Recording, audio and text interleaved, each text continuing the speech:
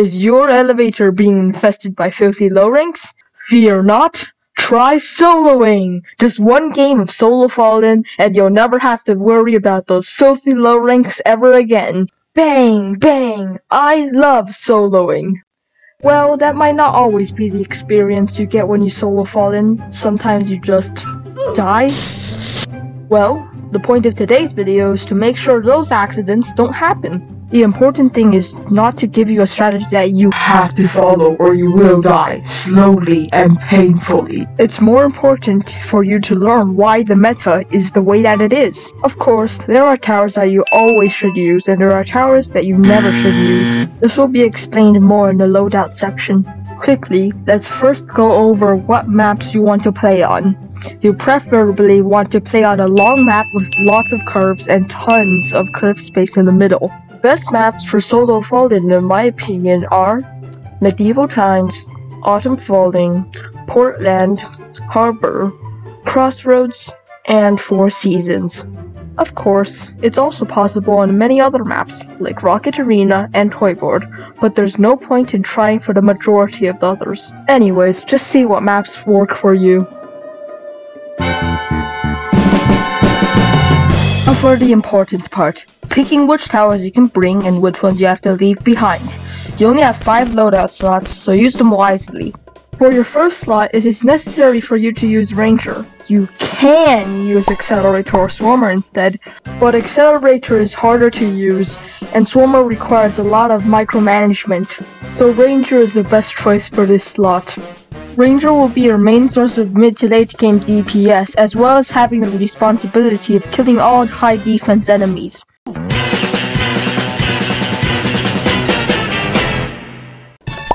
What's the main weakness of Ranger? Its slow fire rate. If only there were a way to boost that. Commander is a key part of any Solo Fallen lineup. With call to arms chaining, you can effectively double the DPS of your entire tower team. However, what makes the Ranger special is the rate of fire bug. Something in the game's code or roadblock center makes towers shoot slower than they're supposed to, making high fire rate towers lose a significant chunk of their DPS. But due to the Ranger's slow fire rate, the rate of fire bug doesn't really apply to it, making it the perfect subject for call to arms chaining. Together, Ranger and Commander form a special bond that can shred through most enemies like tissue paper. Now here's where things start getting off the rails. You have your damage, and you have your support. However, you can't place any towers if you can't afford it. The next tower you need to pick is your eco tower. For this slot, you only have 2 choices, Cowboy or Farm. I do have a video comparing both of the towers, but that was made before the hardcore update, so let me give you a quick comparison of their upsides and downsides. The Cowboy has a high late game cash gain, it attacks, it works as an early game defense, and it works as a hidden detection tower. However, it's less consistent, it's harder to use, and it usually gets less cash overall. Farm, on the other hand, has consistent cash gain, it usually gets more cash overall, and it's easy to use. However, it can't attack at all, it does 0 DPS at max. Ultimately, the choice between Farm and Cowboy is up to you. Use whatever suits you. I'd say Farm is better for beginners, and it's what I use for most of my runs, but you do you. If you're planning on using the normal Cowboy and not the golden version, Farm is definitely the better choice. Just keep in mind that you'll need the eco tower. Next up is your early game defense. Again, ignore this part if you're using Golden Cowboy, as Golden Cowboy can do the job fine. However, if you, like most people, use Farm, you will need an effective tower to defend while you farm. The best towers for this job are Golden Scout, Gladiator, and... oh. Yeah, I see the issue now. Most of them are either event towers that are hard to use, and Goldens. Well, there's still light at the end of the tunnel for you, assuming that light isn't a train. That light is Minigunner, and Golden Mini by extension. Sure, Minigunner is a bit on the pricey side for an early game tower, but if you can save up a few rounds worth of money, oh, is it going to shred. If your level is a bit on the higher side, you might even be able to tank a few lives farming before you place it, and a little more farming goes a long way. Additionally, the Minigunner stays amazing far into the late game. All early game towers have to work as your secondary DPS, so they must keep a half-decent DPS for late game. Another trait that your early game towers must have is the ability to detect hiddens. as Ranger has been changed to not have hidden detection at any level. Minigunner fits these roles perfectly. Funny, isn't it? A tower can detect hidden with its bare eyes, but sci-fi laser goggles from the future can't. Just try Minigunner, Golden Scout, Gladiator, Slasher, or heck, even Militant will work in a pinch. Finally, we have an extra tower slot for more damage or another utility. Towers used in this slot include, but are not limited to, Accelerator, Turret, and Pursuit. However, my favorite tower to use for this slot, as well as the most used tower for this slot, is DJ. DJ Booth is just an all-around amazing support, although you might want to invest in the others if you are using a slightly less DPS dealing or smaller range early game tower. As for Cowboy users, you have 2 extra slots, so you can bring both, or one of them, plus farm for extra cash. There are more towers that can be used for solo Fallen, but these are the best. My personal loadout is Golden Minigunner, DJ, Ranger, Farm, and Commander. And finally, here's a chart for what purposes each good solo Fallen tower has, and if you want to pause the video and check it out.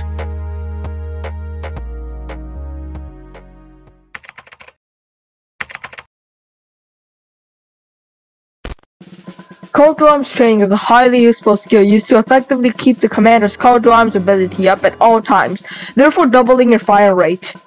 To do this, think of your commanders as 1, 2, and 3. Use the ability on 1, then click on 2. When the yellow effects fade, use the second Call to Arms ability.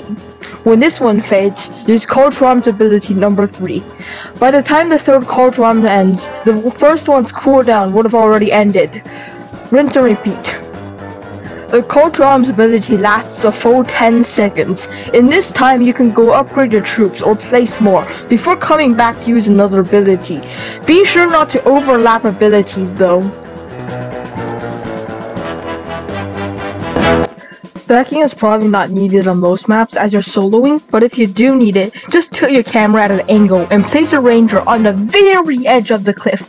And if it works, it should show the ranger's range being clipped into the cliffside. And then you can place another ranger on top of it. Do keep in mind that stacking doesn't work on every map.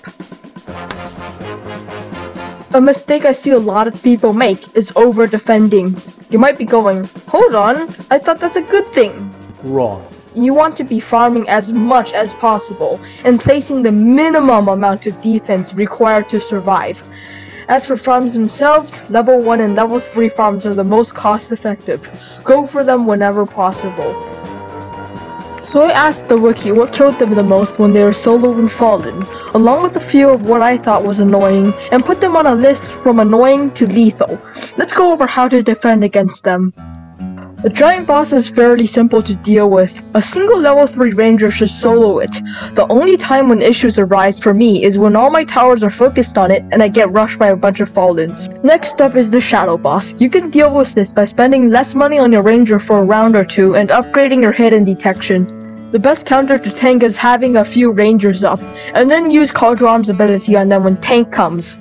And here we have a crowd favorite, mysteries. For this, we're going to have to talk about our favorite video game mechanic, luck. Mysteries on their own are more or less harmless, but what's annoying is what they spawn.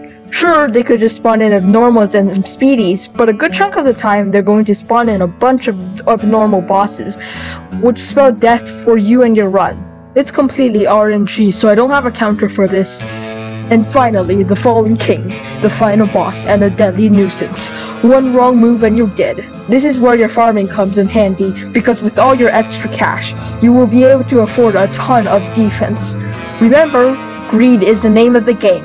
Well, actually, it's Tower Defense Simulator, but you get the point. With all your maxed out troops, you should be able to kill it and take the victory. Hello everyone, if you've watched this far into the video, thank you so much.